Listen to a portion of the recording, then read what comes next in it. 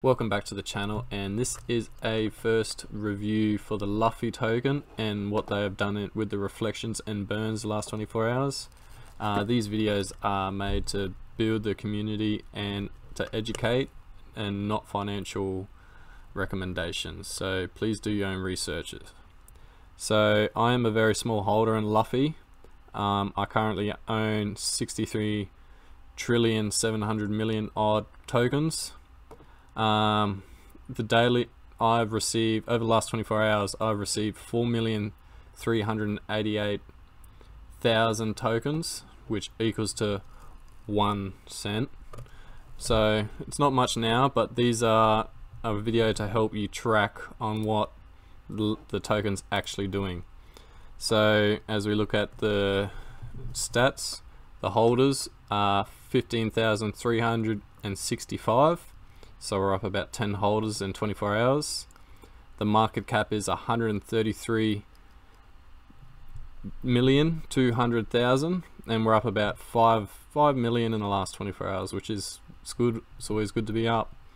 The price is 801857. Now these prices might be a little bit different to what you are seeing where you are.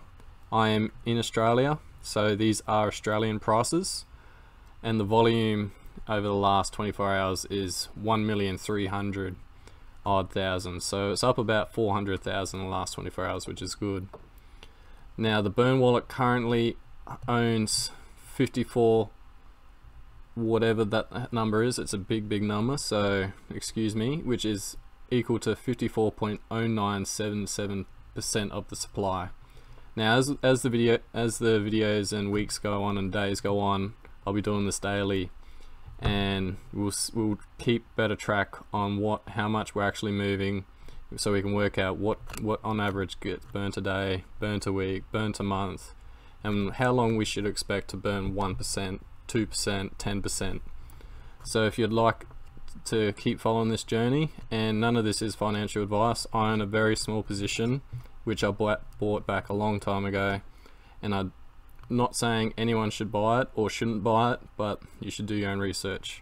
I do like what they are doing with the marketing and how they are spending this marketing wallet. It is a big fat tax that everyone pays as a 10%. Just for your information, all these videos are going to be made short, sharp and precise, so you can get on with your day and on to the next video. Thanks. Peace.